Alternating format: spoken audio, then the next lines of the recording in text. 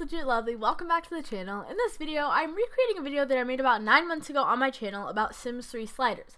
Now, if you're unfamiliar with what a Sims 3 slider is, a Sims 3 slider is basically like a mod for the Sims 3 that allows you to have more detailed Sims, and it allows more manipulation of body parts and all that stuff to make them different sizes and whatnot. So like I said, I did make a video like this about 9 months ago, and to this day I still get comments on the video with a lot of confusion and the links being down, and I wanted to really recreate the video in a good way. I am better at making videos now. I have uploaded all the sliders to a better website. The link won't go down this time. Just really wanted to redo the video so that there's less confusion, and I should have done this a lot sooner, but we are just getting to it now.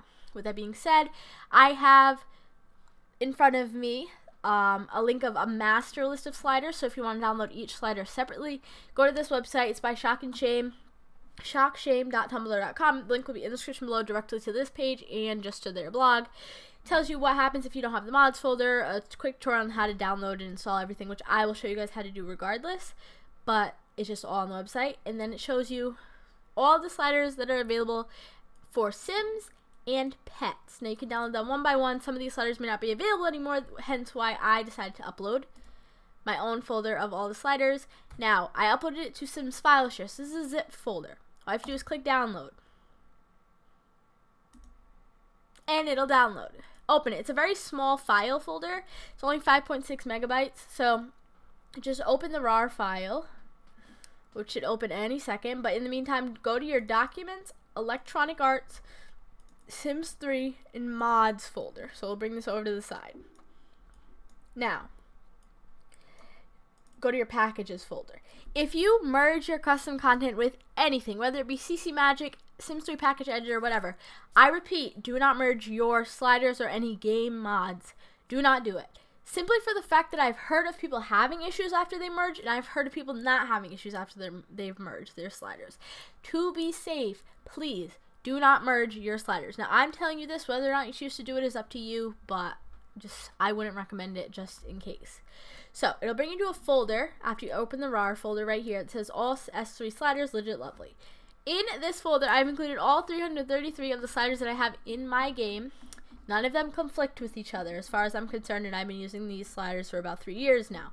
None of these sliders conflict. They're all corrupt tested. There's nothing wrong with these packages at all. All I suggest you do is drag and drop into your mods packages folder. Like I said, do not merge these files. I already have it in here, so I'm not going to drop it. You go from there. Now that it's in your game, a mod that I suggest you get is NRAS Master Controller for The Sims 3. Search it up, or you can use the link in the description. It'll bring you to this website. Okay, scroll down. Get the base mod. You don't need to get all this extra stuff. Just to do what I do with the sliders, you need the base mod. Click base mod, go down here, and click download. Once again, it's another small file. It's just a mod, one package. Go to your Documents, Electronic Arts, Sims 3, Mods, Package folder. Sorry, I had to go through the list of the file location. And then all you have to do is drag and drop it in. You can put it in a game mods folder. You can put it in any folder that you have separated as far as in your mods folder. But like I said with the sliders, do not merge this. Recommend in general that you don't merge any game mods. Just merge CC, as far as hair, clothes, shoes, all that stuff. But do not merge any mods or files or packages that will affect your game in the way that it runs. I just don't recommend it. So I do have my master controller in my game mods folder. It is right here. So all you have to do after that is load up your game, and then I'll show you guys how to use the sliders and how I enable this master controller to have a different effect on my sliders. When I say that, I mean that I have my sliders set to a higher multiplier. I usually have my multiplier in my NRAS set to 5 times for the body and facial sliders. So any slider that I use will have 5 times the magnifying or minimizing effect that they usually would on the sim. So I'm going to jump right into the game and show you guys how to access the NRAS menu if you are using a new save. So you can't just go into the world or the town in the new save and click create a household. You have to click three dots. You have to edit town. That's how you have to enter, the game. Then you have to click create a household. So I'm in create a sim. I loaded up my sim. It can be a brand new sim. It doesn't have to be an old sim, whatever.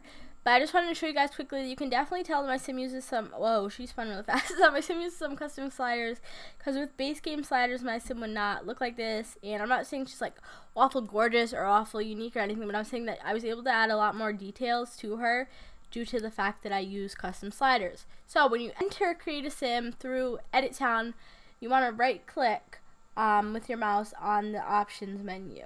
Now normally the option menu would come up like the normal option menu, but this comes up. This is a NRAS Create a Sim menu. So there is one thing that you definitely need to do and some things that you may not need to do in order for the sliders to work. First thing that you definitely need to do is go to Max Sliders and Create a Sim.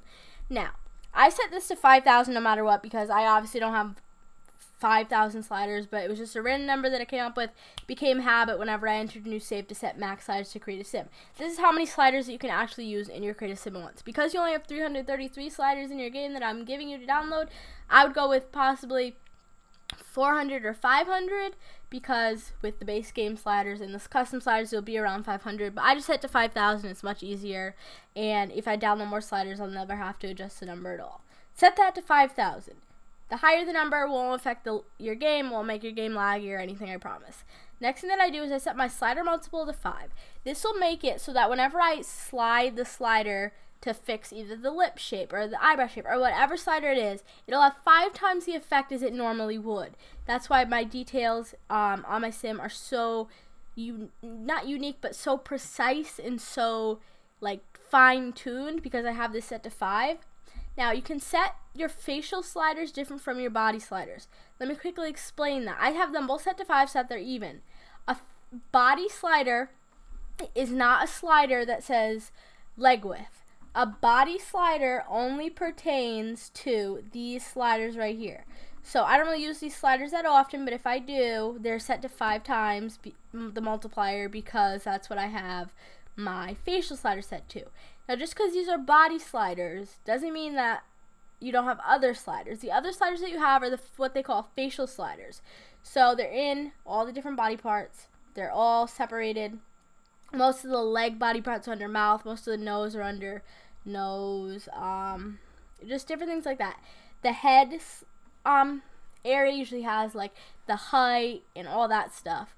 But these are what they consider facial sliders. So I want you to know that if you set your body multiplier to 5 and you go and you find a slider that says sim height, something that you would think would be a body slider, it's actually a facial slider. So I just set both of them to 5 to be safe. I just want to let you guys know about that because it did confuse me at first too. So that's really how you take care of that. Now I'm going to show you how to enter NRAS and access this menu if you already have a save made and you already are running with a save file. So the last way I want to show you guys how to enter the NRAS menu is if you're already in a save, like you already have a save going, whatever, for whatever reason, whether it's a gameplay save, a picture taking save, whatever. Ignore the fact that I'm in my save and my sim is posing. I was taking some pictures. All you have to do is to enter, create a sim, and access the NRAS menu. When you're already in a save is left click on your sim, hit NRAS, master controller. It finally decided to work. Thanks. Oh God, now it's gonna take more. Advanced. Edit and create a sim. Okay. Oh boy, it took forever for this thing to load. It shouldn't take that long in your game. Keep in mind, any lag that you ever see in my games, I have 40 gigabytes of custom content in both The Sims 3 and The Sims 4. So your girl has her own issues with her computer and The Sims not loading for obvious reasons. Like, I do it to myself. It's my fault. Like, alright. You're in create a sim because you did it this way through a save. First of all, let's just appreciate how beautiful Raina is. Follow my Simstagram at CozyPixels, CozyPyxels, to view her story. Shameless self-promo. Right click on the options, the 3 dots. Wow, save menu. There you go. Follow the steps I told you to take earlier.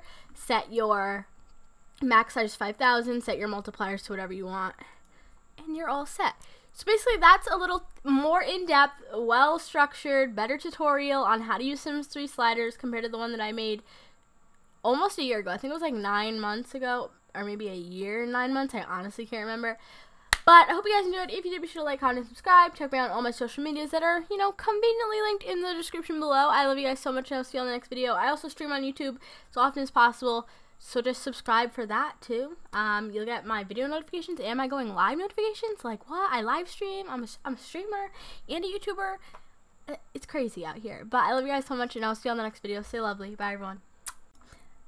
I don't appreciate the lag.